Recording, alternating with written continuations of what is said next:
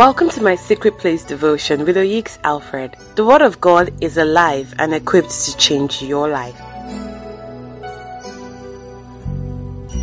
Good morning. New week, new grace, new power, new strength.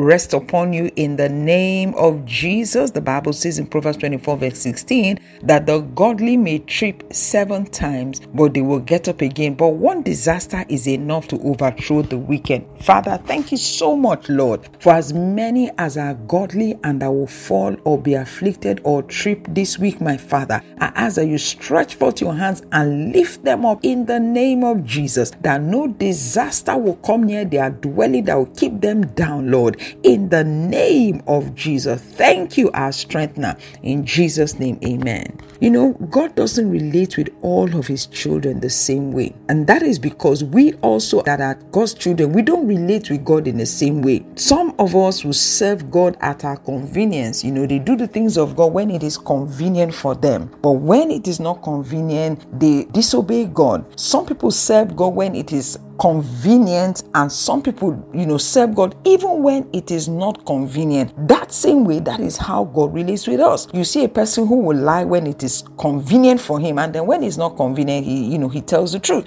So you shift left or right, not depending on the word of God, but depending on how you feel at that particular moment. And the same way you are relating with God, you are not faithful to the word of God. You don't care what God thinks. You don't care about the service committed into your hands. You're careless about the things of God. That is exactly the same way God also relates with us. The Bible tells us in Psalm 18 verse 25, it says, to the faithful, you show yourself faithful. To the blameless, you show yourself blameless. To the pure, you show yourself pure. But to the devious, you show yourself shrewd. So if you are not committed to God at all, and there's another person who is really committed to God, laying down his life for the kingdom, obeying God no matter what, you can't expect the same quality of treatment. There is a general treatment that God gives all of his creation, whether you are good or bad. There are certain things that God, because he created you, he's going to do for you. And it is general for every human being. Even if you're an armed robber, whatever you are, God loves you. And so there's a level of protection and preservation and blessing he gives you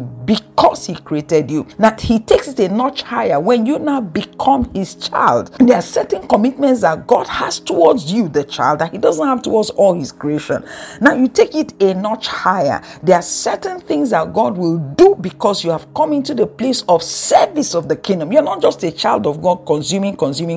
You now begin to use your talents, your gifts, your abilities to now be a blessing to others, to advance the cause of the kingdom. That's how you take it a notch higher. Now there is another level, which is when you are not just a servant of God, but you now become a covenant man. At that point, God takes it a notch higher. He takes his commitment to you a notch higher, because you can actually be a servant of God and not be living as a covenant man. However, the most powerful man on earth is a covenant man. There are some things that God will do for a man who functions as a covenant man that the other Christians will not see. For instance, if you read the Bible, you will notice men who God really shows up very strong on their behalf. These are covenant men because they live the life of a covenant. And I see that a lot of people quote scriptures that are reserved for covenant men. They keep quoting it, but they will never see it because they are not obeying the tenets of the covenant. Okay, so a good and important question at this point. I'm sure you're thinking, okay, so what exactly is a covenant man? Who is a covenant man? Very simple.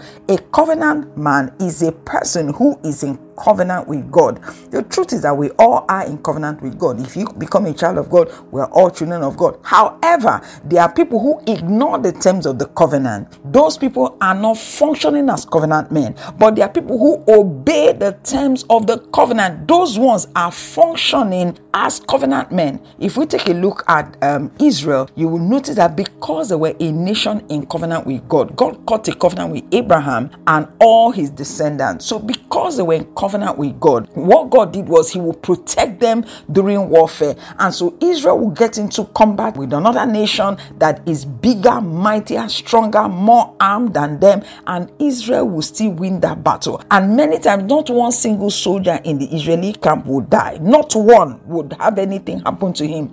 And remember the combat of those days. It's not like they will be in their houses and they will press a button and a missile goes to destroy the other nation. No, they were in arm-to-arm combat. They will use spears and arrows and things like that. And nothing will happen to Israel. But you see the other soldiers, all of them will die. Why? God was the covenant friend of Israel. He was fighting for them. So whenever you attack an Israelite, you are directly attacking God, and God will preserve and protect Israel and attack you. But you will see there are other times when Israel will go to battle and they will lose. A lot of people will die in that battle. Let's see Joshua 7 verse 2 till about 4. He says, Joshua sent some of his men from Jericho to spy out the town of Ai, east of Bethel. When they returned, they told Joshua, there's no need for all of us to go up there. It won't take more than 2,000 or 3,000 men to attack Ai. Since there are so few of them, don't make all our people go there to struggle. So approximately 3,000 warriors were sent, but they were soundly defeated. The men of Ai chased the Israelites from the town gate as far as the quarry, and they killed 36,000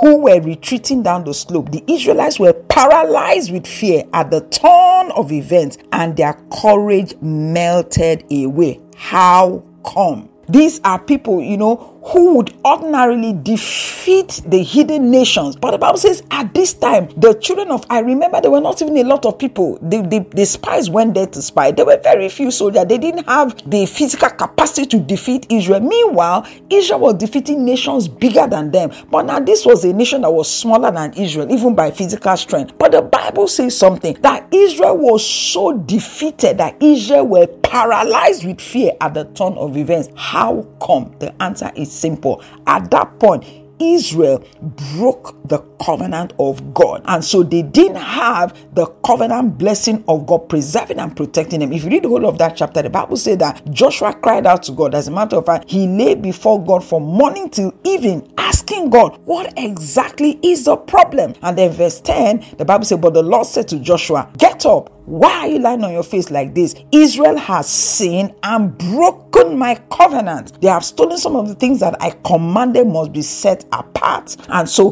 that was the problem. They had broken the covenant of God, and so that blessing of the covenant was withdrawn from Israel, and so they suffered defeat. The same way too, from people who do not obey the covenant of God. The covenant of God are the things that are written in the scripture. If you don't obey, you cannot expect the blessings of the covenant to rest upon you. You have to obey the terms of the contract, because on God's side, God will always obey the terms of the covenant. It is usually our own side that don't obey the terms of the covenant. So you can be a child of God and not be a covenant person. Not because there's no covenant between you and the Lord, but because you are breaking your own terms of the covenant. You can be a servant of God and not be a covenant man. Why? You are breaking the terms of the covenant. So there is a type of relationship with God called a covenant relationship with God. That is a man who, number one, is in covenant with God, but also obeys the tenets of the covenant. This is a powerful man. You cannot defeat a man of covenant. There's nothing you can do against him. The Bible says to us in Psalm 103 verse 17, said, but from everlasting to everlasting, the Lord's love is with those who fear him, and his righteousness with their children's children. He said, with those who keep his covenant and remember to obey his precepts. So you see, the Bible is saying that it is to those who keep the covenant, not just those who are in covenant with God. They keep the covenant. They go to the scripture. They find what God has said and they obey it. As you obey the word of God, you are obeying the terms of the covenant. The Bible tells us again in Deuteronomy 29:9, he says, carefully follow the terms of this covenant so that you may prosper in everything you do. A covenant man cannot go down. The economy of the nation will not affect his own economy. Why? He is obeying the terms of the covenant.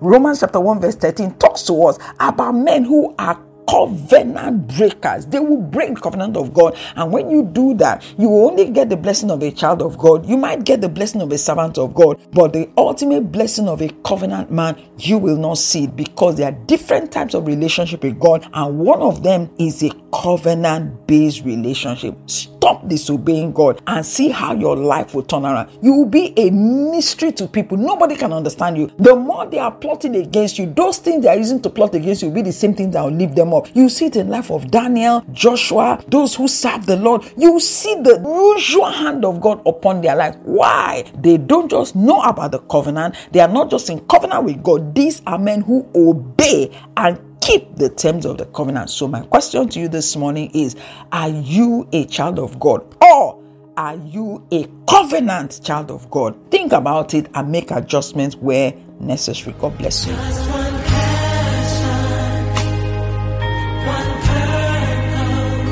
For other life-changing messages, you can now download the app Rev Oyiks Speaks from Play Store for Android phone users or Apple Store for iOS users. You can also follow us on Instagram, YouTube, and Telegram, all on the handle Oyiks Alfred.